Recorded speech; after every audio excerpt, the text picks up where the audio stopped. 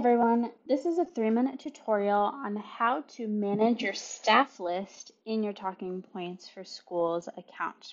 We understand that at schools, staff turn over a lot, so you may want to be adding additional staff, or if you're a school that's syncing with your student information system through Clever or ClassLink, you may have staff like ELL teachers, support teachers, or special education teachers who are not being pulled into your account automatically. So now I'm going to show you how you can add, manage, and edit staff from your account. To do so, first, of course, you're going to click on the staff menu in your left-hand navigation. In your staff menu, you'll have the entire list of all of the staff members who are present in your account. In that list, you'll be able to see their first names and last names, their role if they've set it, and the email is tied to their account. You'll also see their status, which tells you whether they have not yet been invited or whether they've gone ahead and logged into Talking Points.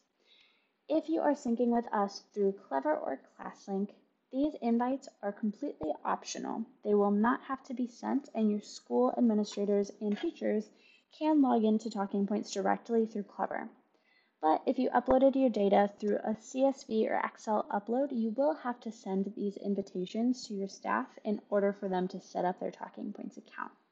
And even if you're linking with Clever or ClassLink, sending these email invitations can be a good idea since some of your staff may not yet know that they have access to Talking Points.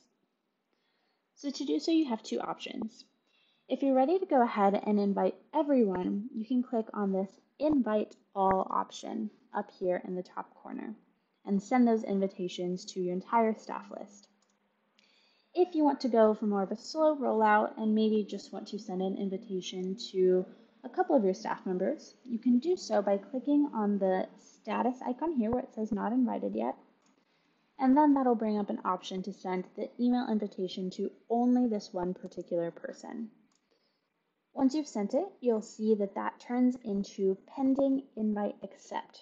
So they'll have to then go into their emails, the email that is listed here, and accept the invitation to get into Talking Points. Once they've logged in, that will turn into a green OK, showing you that they have gone ahead and logged into their Talking Points accounts.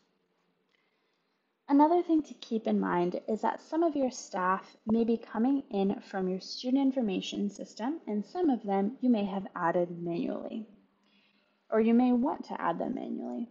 To do so, you'll click up here on the Invite Staff button. You'll enter their first name, their last name, and their email.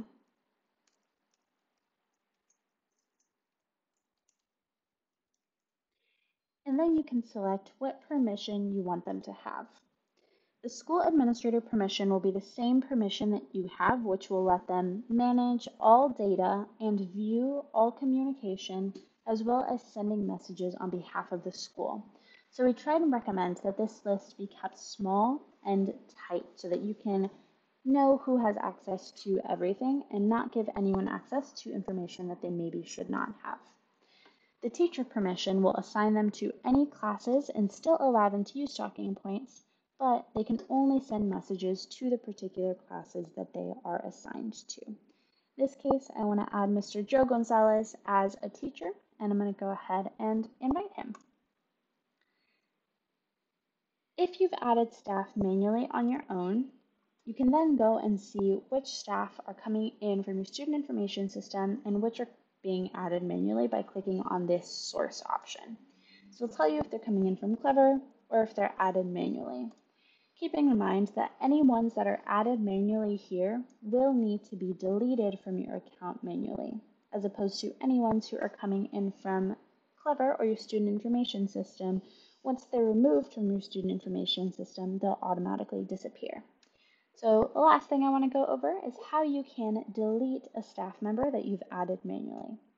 So you can do so by locating their name in your menu, clicking on their name, and then clicking on this delete button up here.